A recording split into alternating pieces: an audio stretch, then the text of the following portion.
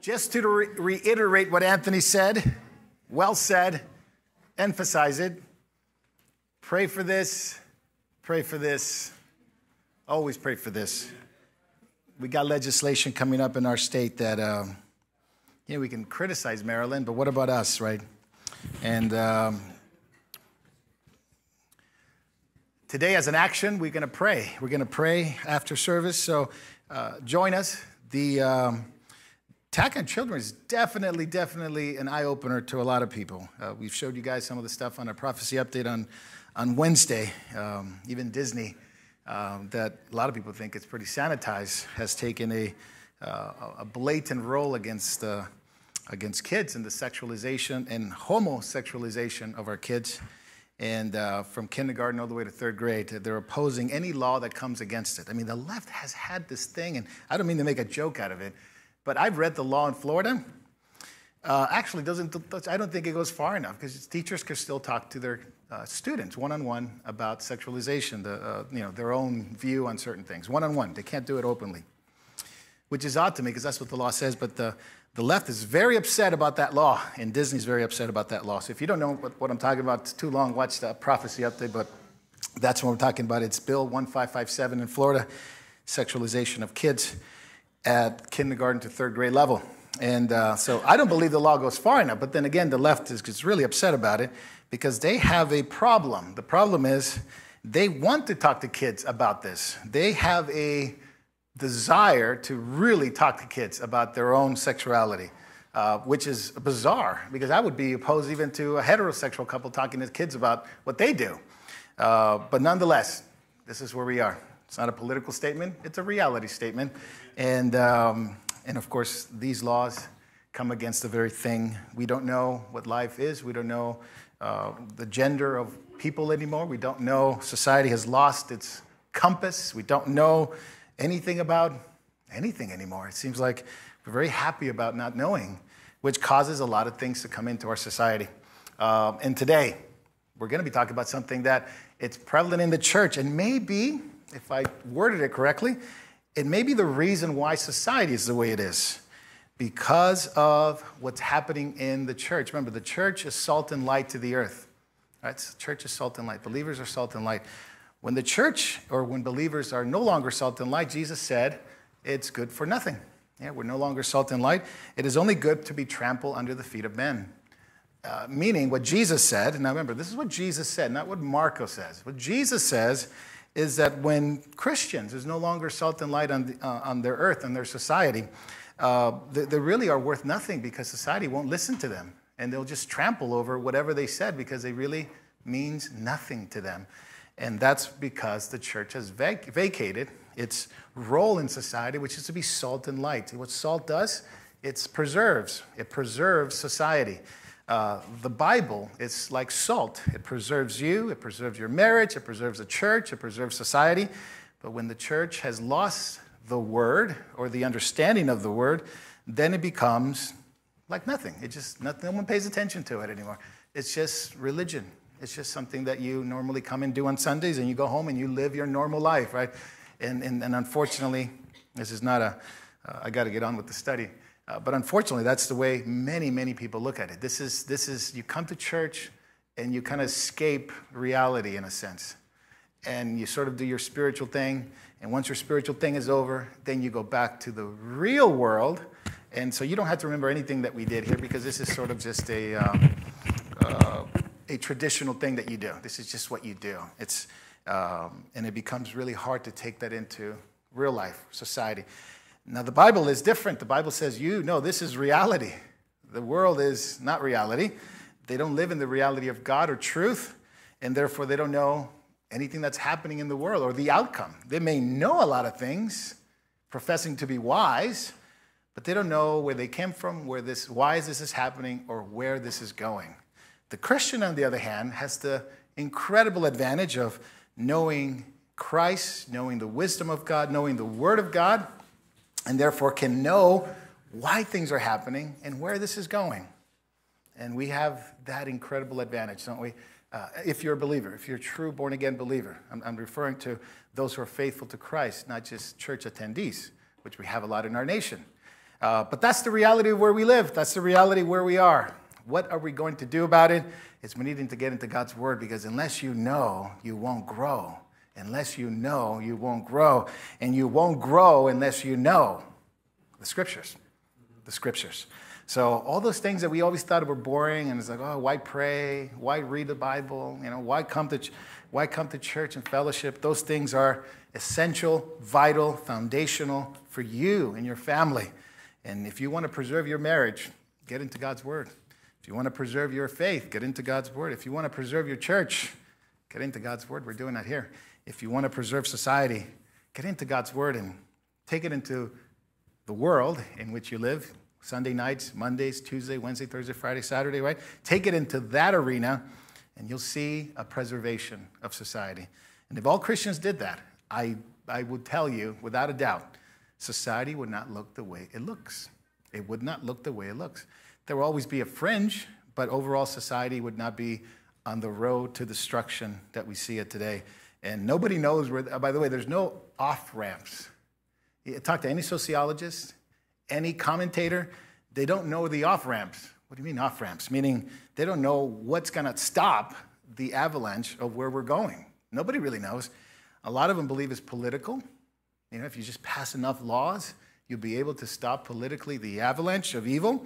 If you just pass enough things, enough congressmen get on, enough things. And they might for a time preserve, or for a little bit preserve it, but they won't last. Because all it takes is for another election or another law to come into place and replace it. And there you have the proverbial, nothing really makes sense if you just keep passing laws and there's just enough laws to overcome that law. There'll just be an unending law passing, and nobody will really know what we need to do.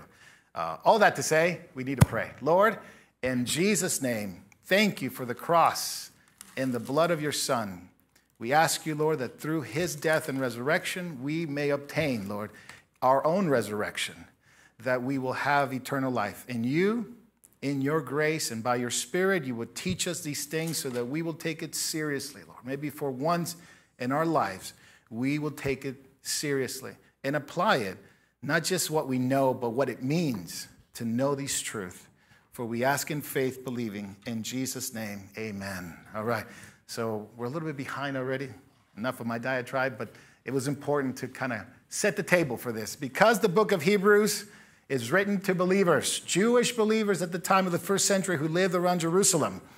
And they were thinking that even though they'd known about the facts of the death and resurrection of Jesus, they knew all this, the writer of Hebrews is warning them, because the believers around Jerusalem around this time, first century, around 55 to 60 AD, just before the destruction of the temple, it was still standing there, that they could see outside and they could see the temple still standing.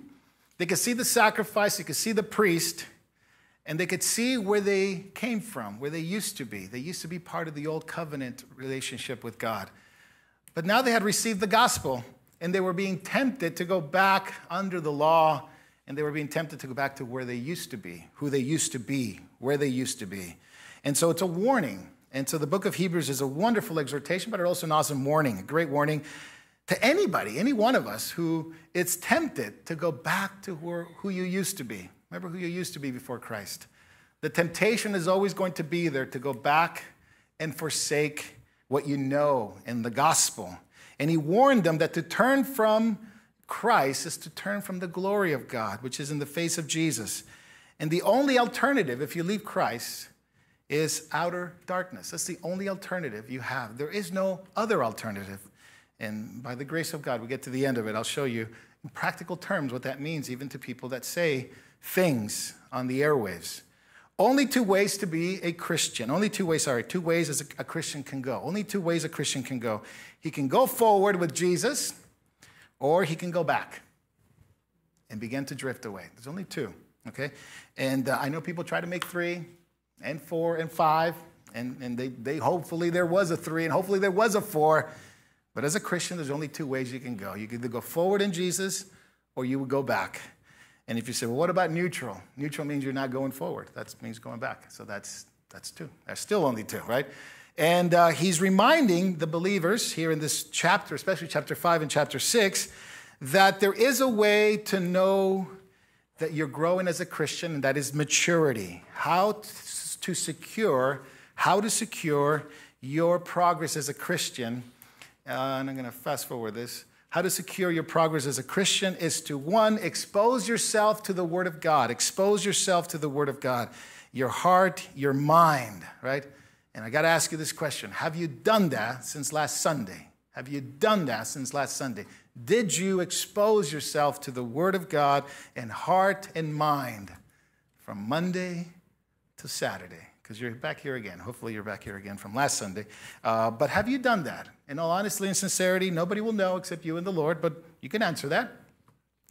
The second way to keep your faith growing, to keep your faith in Christ, is to keep your eyes on this great high priest, Jesus, our great high priest. Kind of jumping around a little bit because they're not in order for some reason. To keep your eyes on Jesus Christ, your high priest, in whom you know that you can come to him for mercy for when you've blown it, and grace that you need to go forward in time of need. So the mercy for what you've done that's wrong. Come to Christ for every time you fail and fall, and you come to him for mercy. Don't you need mercy today? I'm telling you, if it wasn't for mercy, you wouldn't be here. And if it wasn't for mercy, you wouldn't have anybody here in the pulpit. So mercy, we receive mercy. And how about grace? Well, after you have stood up with Christ, you need grace to go on, don't you? You need grace to go on, and therefore you need a mediator. And that mediator is the one that you can fix your eyes. Later on, the book of Hebrews will give us more of that, right? Fix your eyes on Jesus. And that's how I make progress in my Christian life. But he also told us that you can also measure yourself see if you're making progress. How do you know that? If you have an understanding of God's word, that is maturity. Are you growing in that understanding? Do you have today a greater understanding of God's word than you did last year or the year before? Or 2 years ago, or 3 years ago, right? In what ways are you growing in God's word, in understanding, right? You won't grow unless you know, and you don't know unless you know, you won't grow, right? That's the sort of a jingle, but that's truth, right? You won't know, right? You won't grow unless you know, and unless you know, you won't grow. Know what? The Word of God and what it means. And I'm going to explain what doesn't mean, because I assume anybody would think, well, he just wants me to be a theologian. No, I don't want you to be a theologian. I know plenty of theologians and they're not saved. Plenty of theologians and they're not saved. Drive down the street, 210 freeway, get off on, what would that be? Claremont Theological Seminary? No, cemetery, one of the two, right? Which one is that exit? Whatever it is, right? Monte Vista or something, Baseline. And just drive down there and you'll find plenty of people that will tell you about the Bible. But they don't know what the Bible is about. They don't know what the Bible is about. Plenty of people will tell you a lot about the Bible. But what is the Bible about is what they don't know. So I don't want you to be a theologian. I don't want you to be necessarily lost. There are theologians that are saved. That's not the point. It's to understand the implications of what you read. What does it mean when I read to love my enemies? What does it mean to live a holy life? What does that mean to me? How does that apply to me? I know the general aspects of it. Yeah, I think Christians should live a holy life, but what does that mean to me? And what am I doing about it? Am I living a holy life, right? So from milk, I've got to get there, from milk to meat, the growing in the Christian life, to know Christ and go on with Christ into maturity. And he says, we will do so if God permits. And so the preacher's stirring up the people in the book of Hebrews. He's stirring up his audience, right? He's stirring them up so that they can grow and they go from babies, right, who desire the milk. That's a good thing to have. Babies are good. Love babies. I had 5 of them, so love all my babies. But now I want them to grow and grow in right living. And I want them to grow in righteousness, so that they can actually be able to stand and grow in Christ on their own. So they need other types of food, right? That's the book of Hebrews, basically. And the only thing, and take a look at this, when I come up here, and the only thing I'm thinking about is, I have to discipline myself, because sometimes we come up here and, I could, motivate people in certain ways, but that's my only emphasis today here is to really think about 2 things, is to edify and preach the word. Edify and preach the word. So only two things I'm thinking about. Sometimes when I come up here and people, sometimes they think I'm rude. I'm not being rude. I'm thinking a lot of times, but, and I try to be friendly and try to say hi to everybody, of course. But sometimes that happens. You're tunnel vision sometimes. And the only thing I'm thinking about is, like, how can I preach and how can I edify? And how can I let you have something that you can grab a hold of it in your teeth and say, I can get a hold of this and take it home Monday through Saturday. I could apply these things to my life, and that is to expand your thinking. Expand your thinking of the divine word. How can I get you to expand your thinking about the divine word and apply it to your life, right? For work, for your life, for marriage, for neighborhood, for witnessing, right? As you understand more, as you grow more, you will know more, and you'll be able to discern. Did I have that down? Discern good and evil. There it is, yeah. You'll be able to discern good and evil. There's a lot of Christians that don't know. They're like, is abortion bad? I'm honestly saying this. There's Christians who tell me, Pastor, I don't know. Really? And I said, how do you know what good and evil is? It is evil. It is evil. Can you discern it? Can you discern euthanasia, whether it's good or bad? Can you discern some of the social issues in life? How can a Christian discern the Word of God? You will learn to discern good and evil if you know the Word of God. You wouldn't have anybody to teach you a 5-hour seminar on why is it bad. You would go like, yeah, we already know it's bad. Why? The Word says it. I know what this means, and I know what that means, and how to apply wisdom to that. And you're not just becoming smart, you're becoming wise. Wise unto salvation, which is the whole of Scripture, isn't it? Is to make you, the Scriptures are not to make you rich, not to make you clever, they're not to make you famous, definitely not famous. The word is not to make you popular, definitely not that in these days. It's to make you wise unto salvation. Are you wise? And the other thing it's going to do is going to help you teach others. Isn't that wonderful? You're going to be able to teach others. You're not going to be the one that needs to be taught, but you're the one that's going to be teaching. Oh, I have no desire for teaching. Well, that's what I thought, right?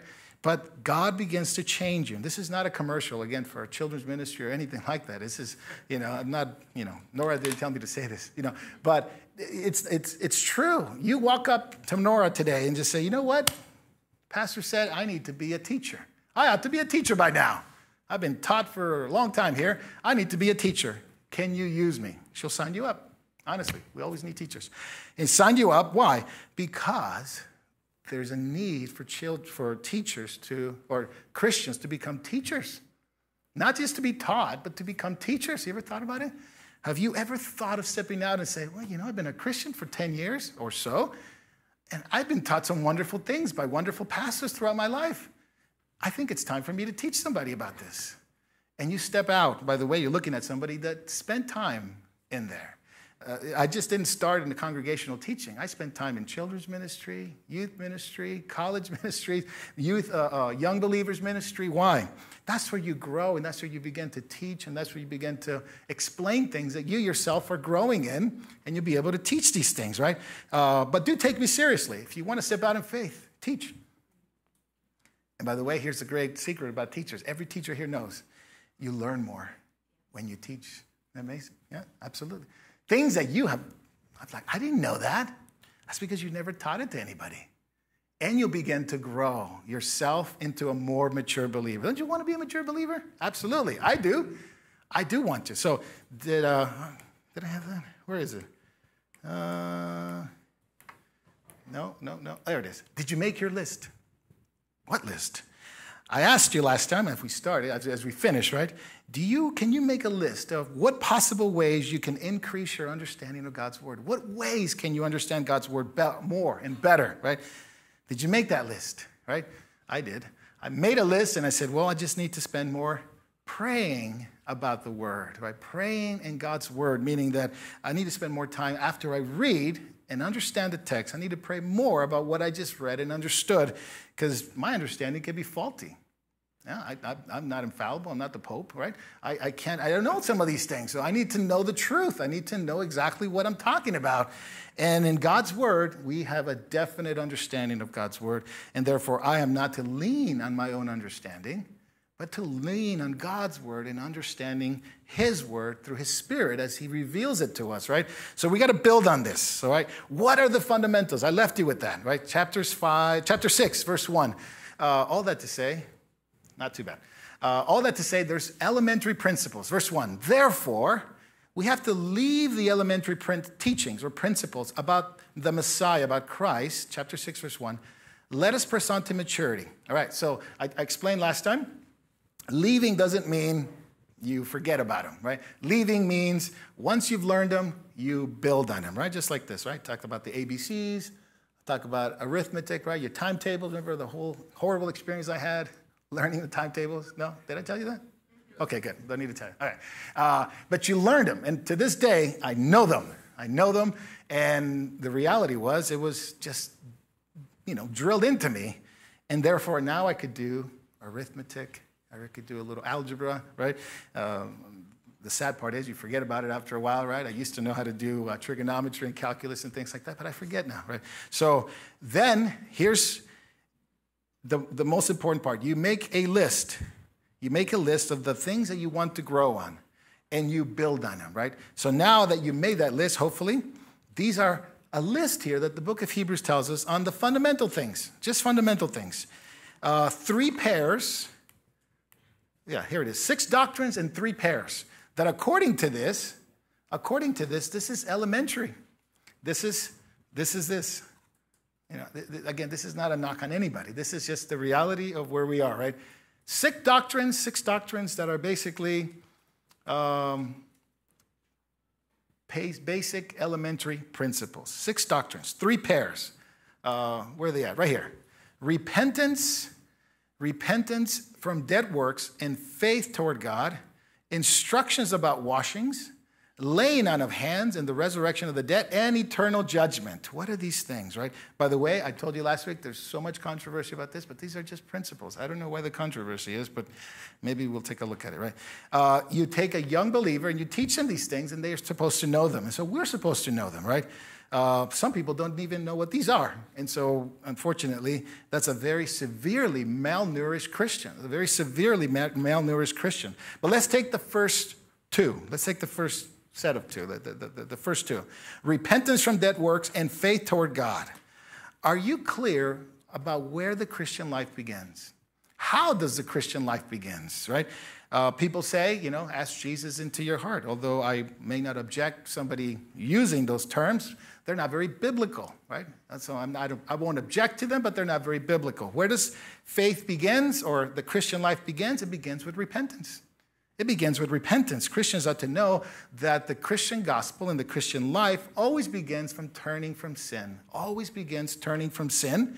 It begins with repentance from dead works toward God. That's always repentance. From something to something, right? If you repent of something, it's from it toward God. That's the biblical definition of repentance, right? And from dead works, and then it becomes faith. You have faith toward what God has done. And if a person sees what God has done through Christ, right? They hate their sin and they turn from sin toward God. They will have faith in Jesus Christ, what God has done for them, and the promises of Christ, and therefore the Christian life can begin. Isn't that wonderful? That's how the Christian life begins, right? I'll take the last 2. The resurrection of the dead and eternal judgment. I'm not trying to avoid the middle 2, but there's more controversy about the middle 2. But if you get the bookends, it's easier to get the middle. If you get the bread, the sandwich comes easy. The last 2. Eternal life, or resurrection of the dead, and eternal judgment. Are you clear where the Christian life heads to? So now you become a Christian through repentance and faith. Are you clear where this is going to go to? Right? We're moving in a direction. What is that direction? The resurrection of the dead and eternal judgment, right? Where are we going? To those 2 things. There's an end to our journey, and the great hope is to be with Christ. What is going to be that day? It's going to be the resurrection. It's going to be the rapture of resurrection. And if you're still in the grave, it will be resurrection. Those who are alive and remain will be caught up to meet the Lord in the air. Will be snatched up and changed, reunited. That's an awesome thing. But then there's judgment. And the judgment is all men are going to be judged. All men are going to be judged. All humanity will be judged for what they have done, what they were not, and what they broke against God's word. But if they have the pardon, if they have the forgiveness of Christ, then there's no fear in that judgment day. There'll be no fear in that judgment day because God will see in your life Christ. God will see Christ in your life. And therefore, even though we deserve death, Christ died our death. And even though we deserve judgment, Christ paid in his judgment on the cross. And we are acquitted. And we are acquitted. And therefore, eternal life leads to everlasting life, and ending life. And therefore, the Christian feels confident on that day. There'll be no condemnation for the believer, and it leads there, right? The confidence that began in repentance and faith will one day lead to the resurrection and confidence in judgment, the eternal judgment. Those without Christ will suffer an eternal judgment without acquittal, without forgiveness, without any form of escape. They have no Christ, they have no acquittal, they have no pardon, they have no forgiveness, right? The time to get forgiveness is now. This is the time to do it, is now. Don't wait until that day. Now, what about the middle two? I didn't delay it, but there was controversy in all of church history, by the way. And we're going to settle it here, right? We're going to settle it here.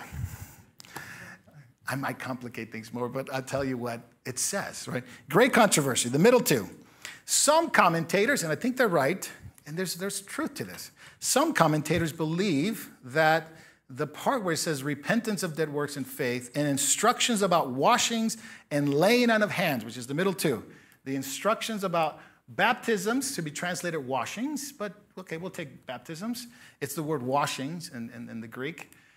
Leads us to believe that there's a bracket in here, meaning that repentance and faith that the first brought up are prefigured in the Jewish Old Testament, by the washings and the laying on of hands, meaning that the washings that the people had to do, remember, baptisms, like you see in the New Testament, were originally in the Old Testament. They're not a new thing. What it was new was a baptism into Christ, into the body of Christ. What it was in the Old Testament, it was a symbol that there was a cleansing that needed to happen in your life. And so the Jews constantly had this ritual of washings and cleansings, right? Before, even the priests had to wash themselves constantly before even serving the temple. And this cleansing was prefigured. This washing was prefiguring what the Jews did in the Old Testament. And the laying on of hands was, of course, when the priest would lay hands on the sacrifice. It was a prefigure of the ultimate sacrifice that was going to come, and Jesus would be that one. And in the Old Testament, they had faith that if they confessed their sins over that animal, over that sacrifice, that God would not account their sins, and God would forgive them. God would cover them because of that sacrifice, and therefore it was accounted to them as forgiveness temporarily, because they had to do it every year. And now, though, because we have faith in Jesus Christ, because of the gospel, we have salvation, and that prefigure in the Old Testament is now clear in the New Testament that the sacrifice was Christ, and if we lay our hands on him, then we have forgiveness of sins forever. We have an account of forgiveness of sin because Jesus now rose from the dead, and he forever lives now to make intercession for us. So the washings in the Old Testament and the laying on of hands in the Old Testament were prefigures of the gospel that we love so much, right? And I think that's pretty right on. I think that's pretty true. Now, I would like to apply it in this way. If we go back to the principles here we go, right? The first two, they deal with our relationship with God, doesn't it? Our relationship with God. Repentance toward God and faith in Christ, right? We have relationship with God. The middle two are ordinances in the church. And the last two, it's about the future. So what you're really looking at is how we became saved in our relationship toward God, how we're to relate to others in the body, and what's going to happen to us in the future. What's your relationship to the future? And I think this is pretty spot on because it's exactly what the book of Hebrews is relating us to. Salvation, relationship, and the future. That's what a Christian is always supposed to have. How did you get started in Christ? What's your relationship with other believers? And where are you going? And this is exactly what these three sets, or 6 doctrines, 3 pairs, right? And you have this washings, this baptism, as it were. And these washings, of course, for the Christian has to do with the Spirit. It's the Holy Spirit who washes us, who puts us into Christ, 1 Corinthians 12. But that's an inward. It happens inward when you come to Christ. But the outward is expressed at believer's baptism, when you go into the water, right? When you go into the washing, as it were. But Peter says you're not washing your filth of the flesh.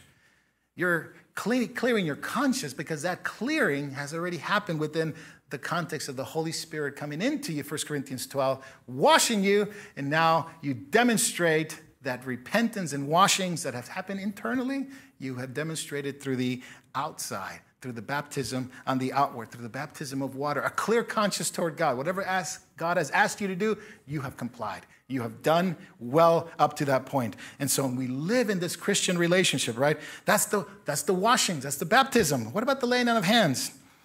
The apostles are overworked. The apostles in Jerusalem cannot keep up with everything. They choose for themselves 6 men that can come and help with a church, right? In the book of Acts, chapter 6. They choose 7 men, and the apostles can go on with their ministry.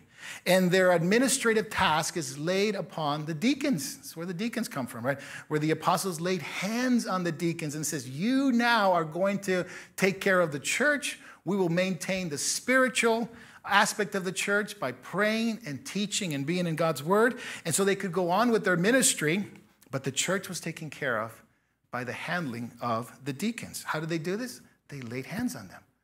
Paul and Barnabas are at a church. They're praying and fasting, and the Holy Spirit says, set out to me Barnabas and Saul for the work of the ministry. That's Paul. And they lay hands on them and they send them out because they were called to now appoint, they were called now to go and minister the gospel to people. And when they went to every city, every church, every place that they set up a church, Paul and Barnabas laid hands on the elders. So when they left, the church was left with godly leadership, good leadership, godly people that can help oversee the direction of the church, and they laid hands on them. So what does that tell you about laying on of hands? It's simply the recognition of God's ministry in a person's life. No person can put anybody into a ministry. The Lord does. No person. I want to make that clear. No person has the authority to say, you are in the ministry, you're in the ministry, in the ministry. It's a recognition. It's simply saying, I recognize God's Spirit upon this man, upon this lady, upon this man, and I am going to, by the leading of the Spirit, have this man or this woman lead or serve in a capacity in which God has called them to be. He's gifted them. He's given them everything they need for service, and lay hands on them, and they recognize that there's a proper leadership, whether it's eldership or deaconess, right? And now we can have proper leadership and safety in the church because Christians can grow now with godliness and sincerity because there's oversight and there's the framework of the Christian life. Repentance and faith, ordinances in the church, resurrection, and eternal life. That's what you're seeing. And so if any Christian today can grasp those 6 things, you have graduated to milk. Isn't that great? I just encourage everybody, right? By your smile, right? You just did it. We just did it. Your future, your past, this is remote. Your beginning of the Christian life, repentance and faith. You're going on with Christians by the baptism of the Holy Spirit, by the washings, by the laying on of hands, ministry, recognition of ministry and service. Well, that's what we need to do to one another. And then we are marching on to eternal life. Why? With confidence, knowing on that day, God will see Christ in me, and I will be entered into eternal glory with my Lord. Right? And you can relate to it. 6 of them, right? So congratulations. We should get the certificates out. Everybody here's got some milk, right? Now, what about the rest, though? Chapter 7 says, I am going to teach you about Melchizedek. You're not ready yet, but chapter 7 will get you into the meat. You ready for the meat? All right? But before the meat comes, a warning. And boy, am I going to get in trouble today. I'm going to get in trouble today because depending on which direction of ministry or church activity or denomination you came from, you are either going to say, he's absolutely nuts, or he maybe say he's absolutely crazy, or he's absolutely not right, or whatever it may be. But it certainly brings a lot of controversy, right? Chapter 6, verse 4. For in the case of those who have been enlightened and have tasted of the heavenly gift and have been made partakers of the Holy Spirit and have tasted of the good word of God and the powers of the age to come, and then they fall away, it is impossible to renew them to repentance, since they again crucify for themselves the Son of God and put him to open shame. For ground that drinks the rain, which is often falls on it and brings forth vegetation, useful to those who sake it, and is also tilled, receives a blessing from God. But if it yields thorns and thistles, it is worthless and close to being cursed, and it ends up being burned. I don't think I'm going to be able to finish it today because there's so much to say. I promise you, though, when we get back to Hebrews, that we will talk in more how this doctrines and theology have affected the church. But today I want to really focus on what the text says, because we can also spend a whole hour on theology. We can spend theology, whether it's the Reformed Calvinistic side or the Arminian side and those in between, and we can say, well, this is what this church believes and this is what this other church believes. And it may be worth doing it. However, it will be worth more if we just study the text and be Bereans and discover what the text says, not what a church teaches. Because sometimes theology can get in the way by presuppositions. We presuppose this happens to a person, and therefore your lenses, right? Your lenses can be cloudy depending on the theology that you were originally taught. And so our goal, because we all have them, at least I have some frames, right? Is to get rid of this and see the word in fresh, see the word anew, see the word as it is written, right?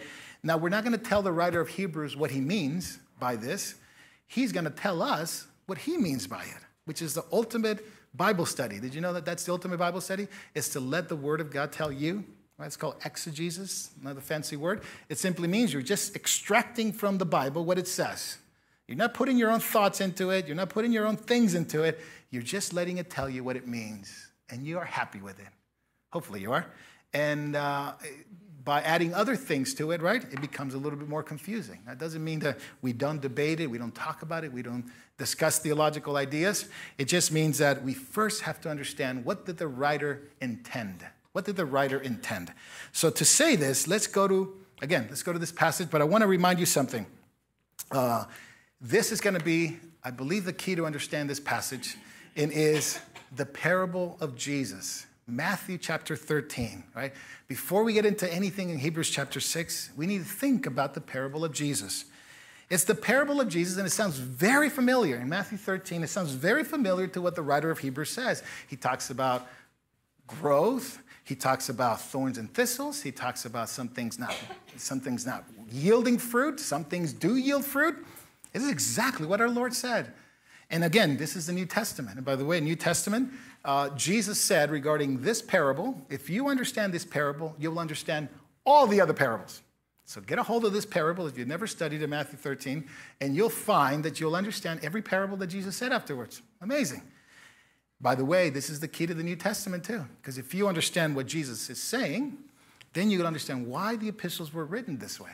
You know, all the epistles did is took the teaching of Jesus and just explained it to us in a much simpler way. That's all the epistles have done. It's a commentary on the Gospels. What Jesus said, taken into a Gentile context, because we're all Gentiles here, right? No Jews here, maybe? No? Okay. In the Jewish context, it would have been the Gospels. In a Gentile context, it would have been the epistles. What does it mean to people that never been in the Jewish setting, what Jesus said? The epistles explain it to you. Easy, very easy to understand. That's why it's a good way for new believers, is to learn the epistles. So we have the soils. We have 4 soils, right? The first two, right? The first two immediately comes to mind is one is a very stony ground. The first one, stony ground, and what comes after the seed is sown? There's a sower who sows the seed, and it lands on stony ground. And who comes but the birds? The birds come and snatch the seed away. Now, the Bible tells us, Jesus personally tells us who the birds represent. The birds represent the devil. Satan comes in and takes away the seed. And so some people hear the word and has no effect on them. They hear the word and leave a church place or a spiritual setting or a Bible study, and they leave and nothing's changed in their life. Immediately, Satan comes in and takes the seed because the condition of the soil was stony, was hard, right? The second one, though, the second one is this one here. It is the shallow ground. It's like so stony ground, but it's the other one is the hard ground. The second one is the shallow ground. What happens to them? The seed lands on the shallow ground. There's no depth, but the the plant grows very, very fast, swoops up very, very quickly, but it has no root. It's a very shallow root. And that root is superficial, and then the sun comes up, it says, and it withers because there's no moisture to draw from because the root of that plant is very, very shallow. What does that mean? Well, Jesus said it's somebody who receives the word with great joy and rejoicing, gladness and emotion, fills their hearts, right? But when they realize the cost of following Jesus, they begin to withdraw. When they realize how much it costs to follow Jesus and leave behind what you have and really commit your life to the Lord and really follow Christ, and there might be persecutions that come with that for following Jesus, people wither away just like the plant. It's a perfect example. I don't want to concentrate on the first two, but the last two. The last two are very interesting, and the last two is basically the thorny ground and the good soil. What do we have there? Well, it simply is that the third one, it's very fascinating. It has roots. The plant grows, it receives the word, it has roots, it grows, it looks promising, it's encouraging, there's no birds, there's no withering, it's growing, and at the same time, gradually though, strange things happen along the way in that it becomes filled with other things, and those are thorns, weeds, thistles, right? And they begin to take that life and choke it away. What did Jesus say about it? It is the person who, having received the word and has grown, all of a sudden, there are things bigger to them than Jesus Christ. There are things more important. There are things that take the place of their faith in Jesus Christ. And they desire other things, Jesus said. They desire other things. And one of the things they desire is the deceitfulness of riches and wealth, in which will rob them of their spiritual life. And so they deliberately give up their Christian life and allow other things to come into their soil, as it were, to their life, and something else becomes more important than Christ. That's the third one. And the fourth one, of course, and we know, is the ones that grow. It's the ones that grow, and it's the one that bears fruit. And some 30-fold, some 60-fold, some 100-fold, right? That means that the fruit of the Spirit is evident in their life, and then more of the Spirit is evident in their life, more of the character of Christ is spread in their lives, and they change life, and they praise God, and they go on. They go on, and become great saints of the Lord, right? And it's a great parable. And look at verse 7. I'm going to jump down to verse 7 very quickly because it sounds a lot like it. For the ground that drinks the rain, Hebrews 6:7, which often falls on it and brings forth vegetation, useful to those for whose sake it, and tilled, receives a blessing from God. Rain coming down, it's a wonderful thing, right? Because it's like the word of God.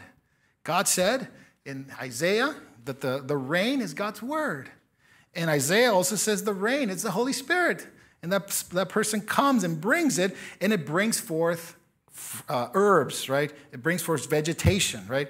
And they're planted, and the seeds receive good nourishment. What a wonderful thing. Verse 8. But another ground receives also the rain, and what grows on it is thorns, thistles, worthless, and close to being accursed, right?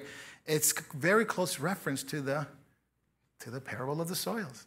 In fact, I think the book of Hebrews is talking about the parable of the soils. So here's a man who has experienced God. Look back to verse 4. Enlightened by God, right? He has seen the truth of the gospel. Here's a man who has been enlightened by God, received the truth of the gospel. What else does he have? He has tasted of the heavenly gift. Oh, that's wonderful. He has tasted of the gift, the dorea of God, the salvation. He knows life. He knows the true life. He benefits from the gospel, no doubt. He has, what else does he have? He has partaken, I lost my place, and has made partakers of the Holy Spirit. The word partaker there is receive the Holy Spirit. The word partaker is receive the Holy Spirit. And he has really experienced with God. He has known God. He has tasted the heavenly gift. Partakers, what else does he have? He has also tasted. He has tasted of the good word of God. Doesn't the psalmist say, taste and see that the Lord is good? Absolutely it does, right? He has tasted of the good word of God. And he knows how good God is. He can rely on him. He could relish in God. But he has tasted of the powers of the age to come. That is, the reality of eternal life, right? That invisible life He could see past the visible and into there is an eternal, there's an invisible life, right? That's faith. And he has partaken and tasted them through the Holy Spirit.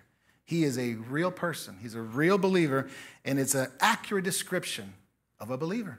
I have no doubt this is an accurate description of a believer. And by the way, I believe it is talking about a real believer because of the many words it uses. It is not reflecting on some hypothetical thing. I think it's very clear that the words that are used here is of somebody who has tasted, who has received, who has partaken, who has known, who has been enlightened by God's word. And I could say every person who's a born-again believer has experienced that. I no doubt believe that.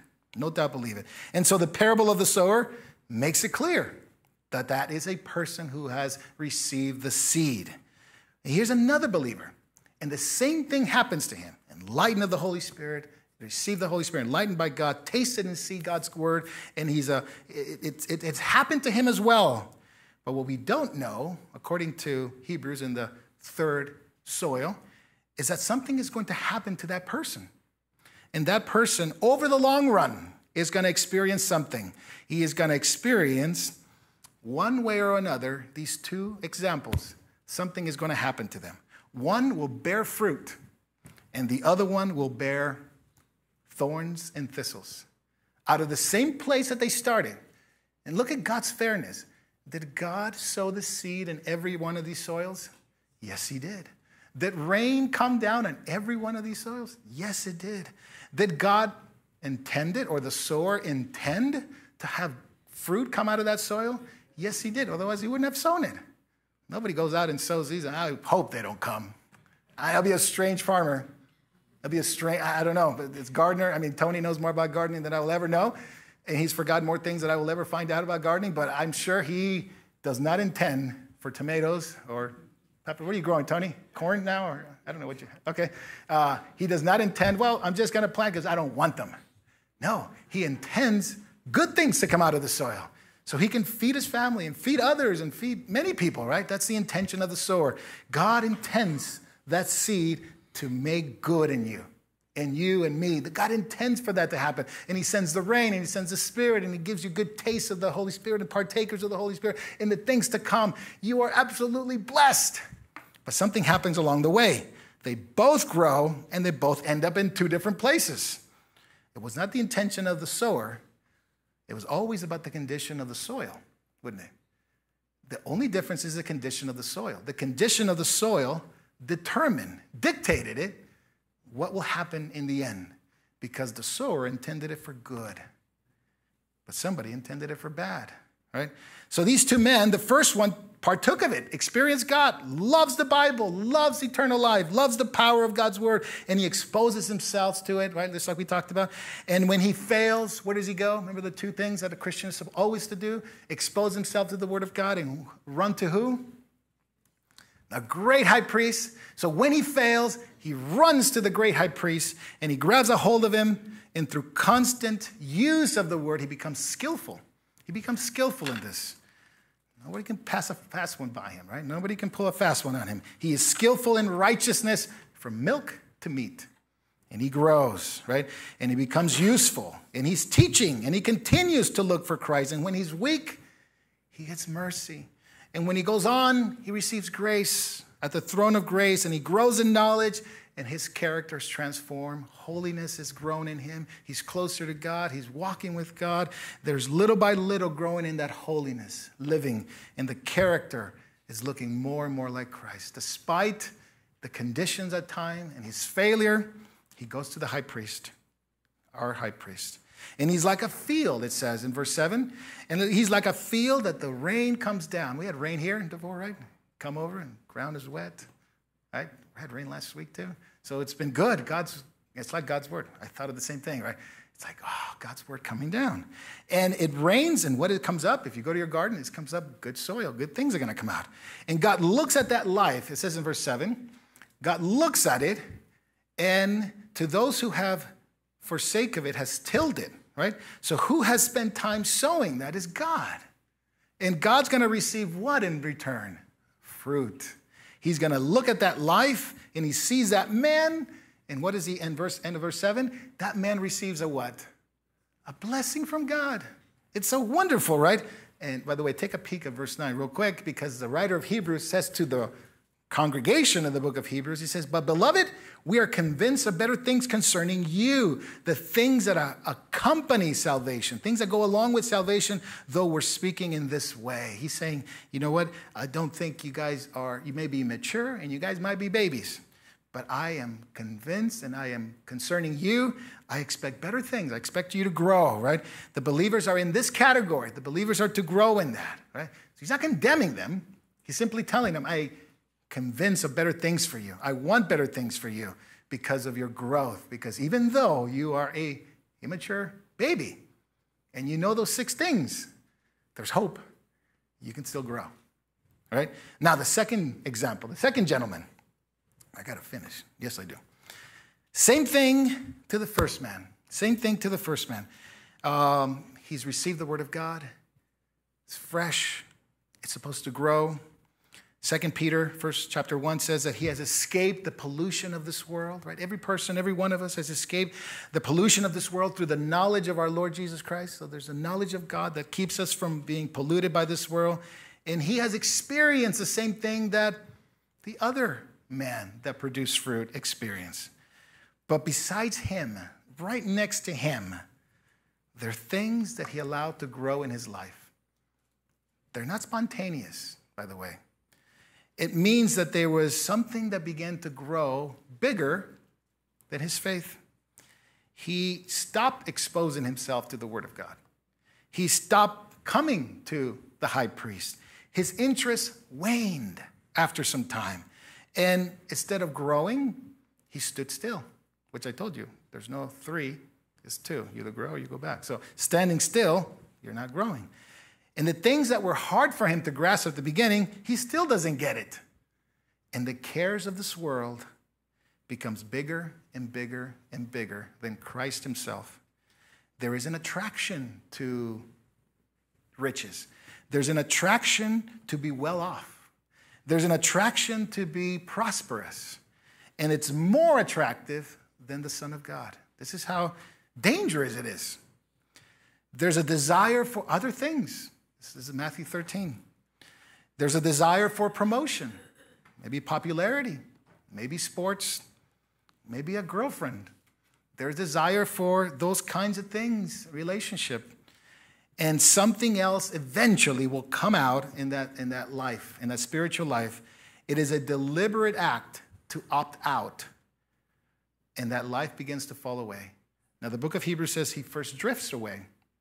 Now he says he falls away. So the book of Hebrews is, if you take the whole letter in context as a whole, is leading you to a step of, if you're not careful, Hebrews, if you're not careful, believer, your deliberate act of not wanting to grow, your deliberate act of not caring about it, your deliberate act of allowing other things to become bigger than Jesus, to be bigger in your affection. Your affection is not as clear as it used to be. It's sort of gray now. It used to be pretty much affection of Christ was clear.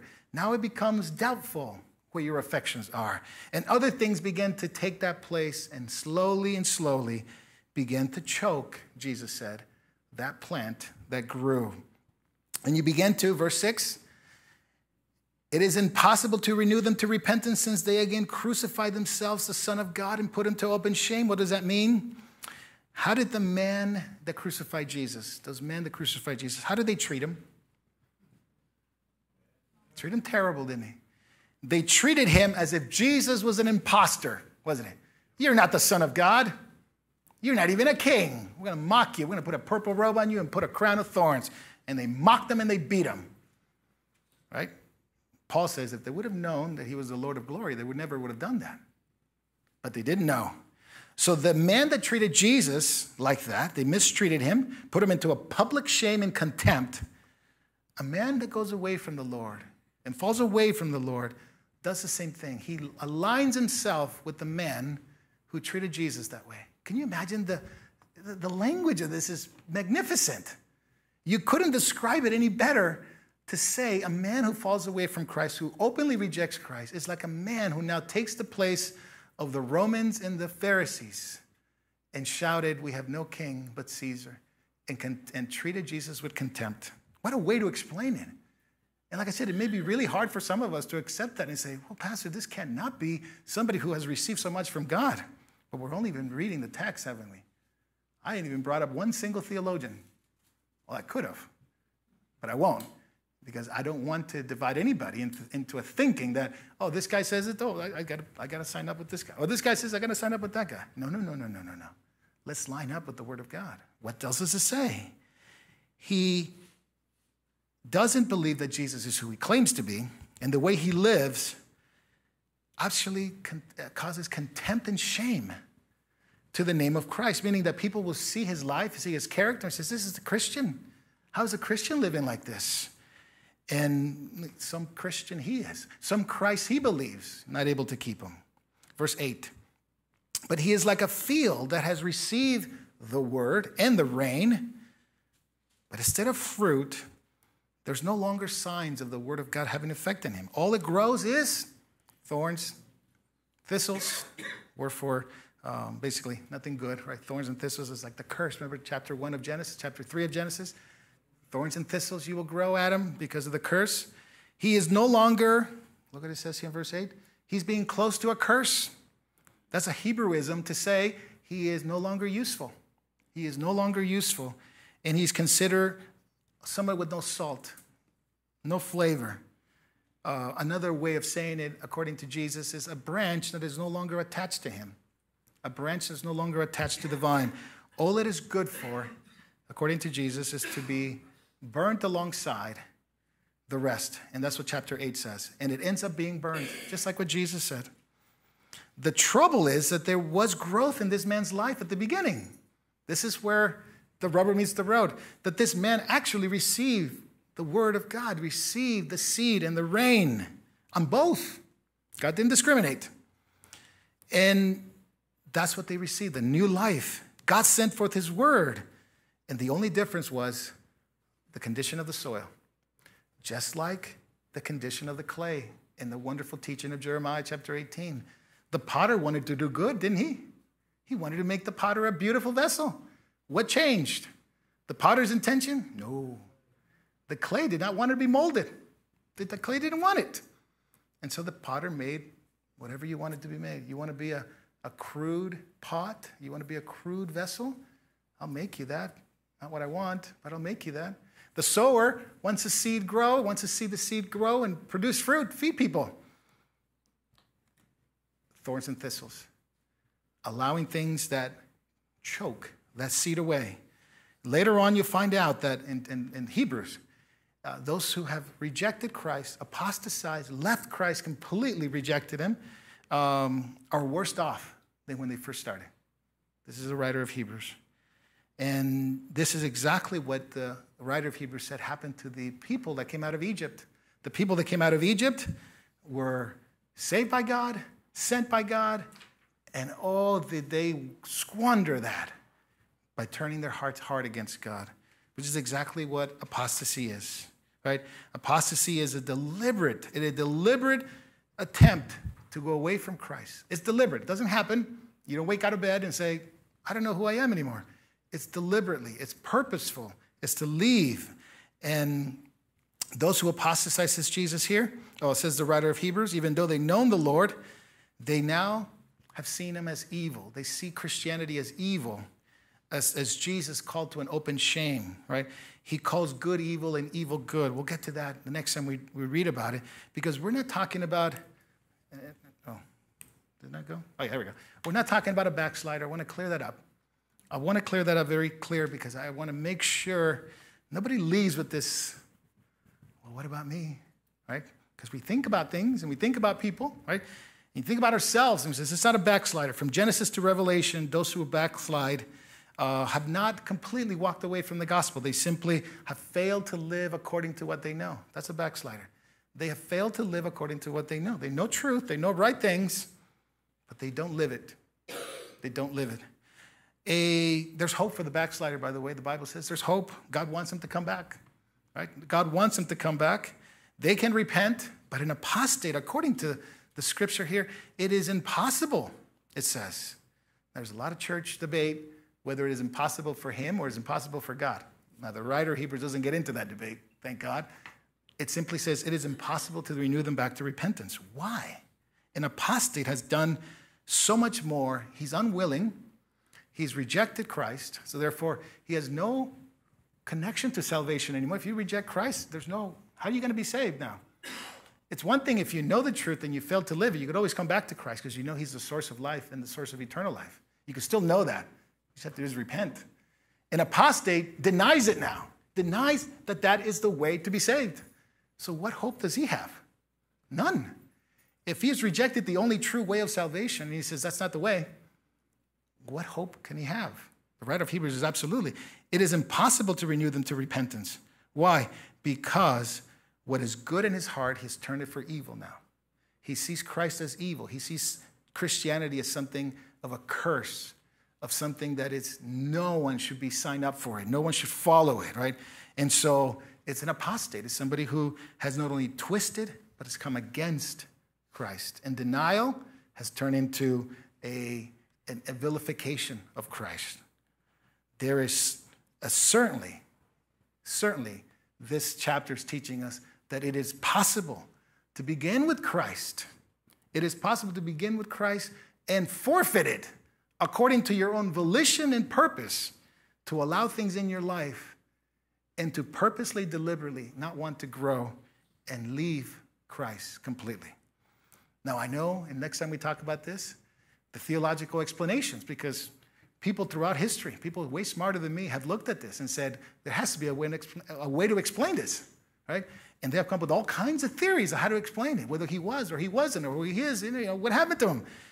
And I think the better answer is, how did this happen?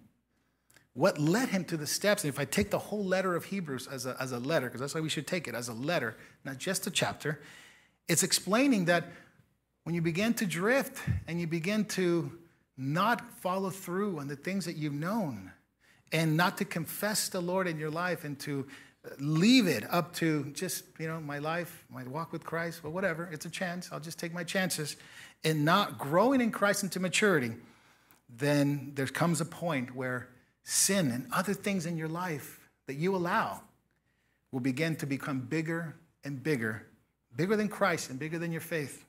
Oh, Pastor, that hasn't happened to me. I'm glad. I'm so happy. Just don't continue in it. Don't continue in it. Because the language here, truly is an amazing letter. The language here in chapter 6, it is somebody who has experienced all of verse 4 and 5. All of it. He's experienced all of it. And it's what Peter said in chapter 2, 2 Peter chapter 2, verse 20, that having escaped the pollution of the world through Christ, right? That person goes back to the way they were before, goes back to where they were before. It would have been better for them not to have known the way of salvation than to have done this. It's like a dog returning to his vomit, a pig returning to the mud. It said your condition is far worse, far more dangerous. In that language, if you think that language is strong, then we haven't really grasped the severity of leaving Christ. You realize that's the key to the matter. Some people get upset about the language. Oh, that sounds so harsh. But you understand what these people are doing. If they are leaving Christ, how severe is that? There's nothing else outside of him. How can you neglect such great salvation, is what the book of Hebrews says. And I love to quote, and you know me, I love to quote the Pilgrim's Progress, right? If you know me, like, Pastor, you bring up every time you teach. I didn't do it last time. I don't think I did it last time, but I'm a little bit behind. I got to live up to my reputation. Pilgrim's Progress. Get the book. Sell your shirt. Go grab one. Buy one. Sell one. Whatever it may be. Give it to someone. John Bunyan, a Puritan. If you read it. How many have read it? Okay. What did he find at the pearly gates? John Bunyan is so precise in this. God bless him so much. He's an amazing writer. He walked up to the pearly gates, and what did he find? This is a Puritan writer, wonderful teacher. John Bunyan said he saw a gate, a road that led to hell, even at the pearly gates. Even after getting all the way to the celestial city, even after getting all the way with Christ, even at the end, at the very end, Bunyan said, you can still choose and turn away from Christ. Why? You shouldn't, but he says, it is possible. And see many men do that. See many men who held up the word at one time, no longer. No longer. And some encouragement here from the writer of Hebrews. Some wonderful encouragement. What is that? The writer of Hebrews is getting our attention. He's letting us know that we have, even though we have committed sin, we have a great high priest. See, he first told us that there's a great high priest before this chapter, didn't he? He knew he was going to get there, but he first needed to encourage us that we need to fear apostasy in our life. But that fear would not paralyze you because you are still invited to come to the throne of grace. You're still invited to come to the throne of grace that leads us to so much more mercy and grace in time of need. And if you failed 10 million times, even in the last hour, you can come for mercy right now. Even if you failed right now. And if you paid no attention to this message for the last hour and you say, well, I just woke up. What in the world's happening? If you failed 10 million times in a day, you can still come to the throne of grace. Doesn't matter what you've done or who you are. You can still come. And the things that I've done needs mercy. The things you've done, we need mercy. There's always mercy at the throne of grace. I can't do it on my own, Pastor. I can't live without mercy for an hour. Then stay there. Then park yourself at the throne of grace and receive mercy and grace in time of need, just in time. I need thee every hour, said the songwriter. Oh, I need thee. Oh, Lord, I need thee. And we should change those lyrics to I need thee every minute, every second, right? And the person who is at the feet of Jesus always has nothing to fear. The person who is at the feet of Jesus, talking, relating, exposing himself to God's word, they have nothing to fear. And what a security we have in Jesus, right? Run from the city of destruction and get to the cross. We have such a great salvation, such a great high priest, the throne of grace, to find mercy and help in time of need. Severe warning? Yes, it is. Severe threat? Yes, it is. But wonderful, wonderful mercy and grace. And the person who's had that fear and says, well, maybe it's me, then come to the throne of grace. And you'll find that it wasn't you. An apostate wants nothing to do with Jesus. A backslider knows the truth but fails to live it. It's time to live it. It's time to come back at the throne of Jesus. There's nothing to fear. Come back to him. Don't walk away. Let's pray. Lord, in your mercy and grace, I thank you that we have such a great high priest, such a great and merciful high priest who has passed through the heavens, Jesus, the righteous, who sits at the right hand of God. Oh, there's no fear in death. There's no fear in this life, and there's no judgment because of Jesus. There is a judgment for the unbeliever, but there's a judgment that Jesus bore our sins on that cross for every one of us, every person. And Lord, we can make it real to us by grabbing hold of him, our great high priest. We thank you, Lord, that you are merciful, and there's security in you, there's safety in you, there's assurance in you, there's truth in you. And so, Lord, we remain in you. We want to continually bear fruit for your pleasure.